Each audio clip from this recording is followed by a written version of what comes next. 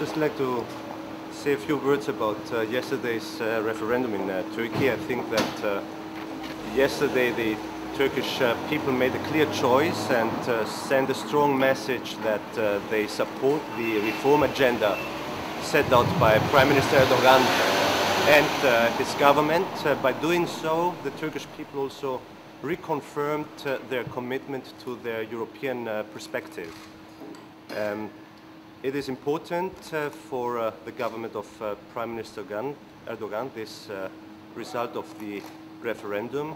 It gives him, I think, the opportunity to continue his reform process and his reform program in Turkey with even bolder and faster steps to build an open society in Turkey with the full respect of human and minority rights, with respect to good neighborly relations. Also, it gives him the opportunity, I think, to make decisive contributions to the settlement of the Cyprus problem.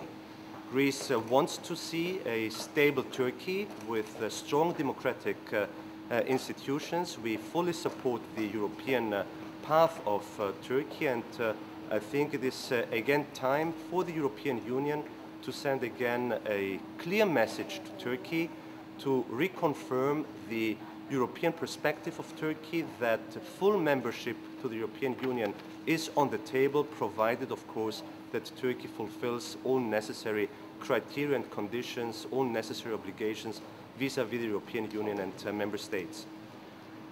Finally, on Serbia, I would also like to repeat once again our appreciation for the position taken by Belgrade, and I think that the position taken and the contribution by President Tadic was crucial for these positive developments.